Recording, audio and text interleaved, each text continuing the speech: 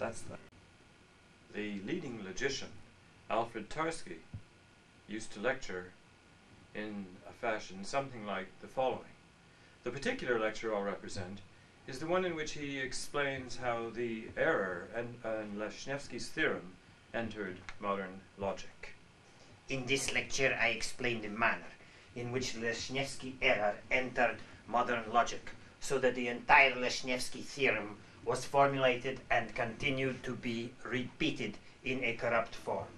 On the 3rd of June 1935, Leśniewski, then of Krakow, sent an important communication to W. Tatarkiewicz, then of Łódź.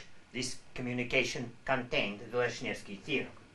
At the time of receipt of Leśniewski's memorandum, Tatarkiewicz was in his bathtub with Kokosinska of Warsaw, but temporarily sojourning with Tatarkiewicz in the bathtub in Łódź. Please note that Kokosinska is not identical with Kokosinski.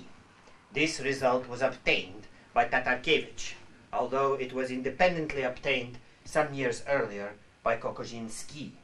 Due to the circumstances of receipt of the Leśniewski memorandum, the aforementioned co-occurrence in the bath of Tatarkiewicz and Kokosinska, certain essentially occurring expressions therein were deleted by action of dihydrogen oxide. It is tragic that Tatarkiewicz, being distracted at this time by investigations of Kokosinska, failed to notice these accidental deletions and deformations. At this period in his intellectual formation, Tatarkiewicz accepted Theorem Z, where Z asserts, if Leśniewski writes that P, then P. Consequently, he reproduced the Leśniewski memorandum in its corrupt form and dispatched copies to Kotarbiński, Adziukiewicz, and Łukasiewicz, then respectively of Warsaw, Poznan, and Yaroslavl. On the night of 18th June 1935, Adziukiewicz sustained a dream, in the course of which he obtained an important proof, rectifying the error in the Leśniewski memorandum. Unfortunately, when Adziukiewicz woke on the morning of June 19, 1935, he could remember neither his dream nor that he had had one.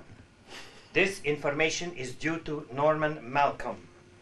It was in this manner that the Leśniewski memorandum entered modern logic in a corrupt form.